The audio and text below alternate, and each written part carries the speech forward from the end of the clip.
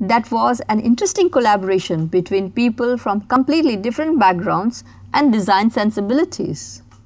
Here, the design students were exposed to a range of experts and also to people with special needs who may not have associated with any designers before.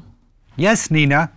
By working together, individuals can contribute their best skills while learning from other members of the team. They learn from each other by sharing information, exploring options, debating the best solutions, and by using their own skills.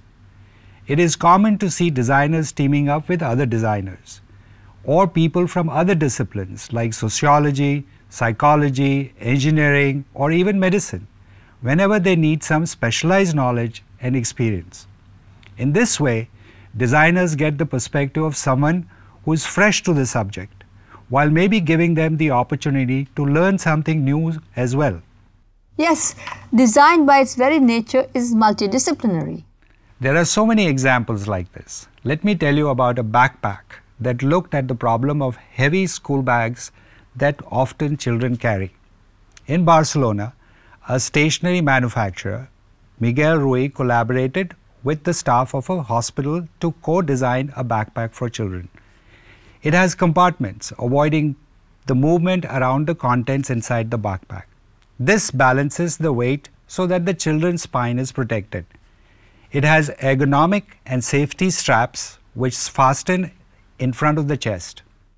Do you have an example from industry? Of course.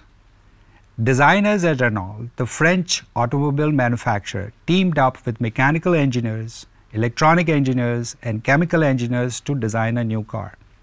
They also called in doctors, skin specialists actually, from Biotherm, a maker of skincare products.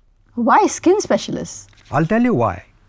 They came up with a new concept in electric cars, the Zoe ZE.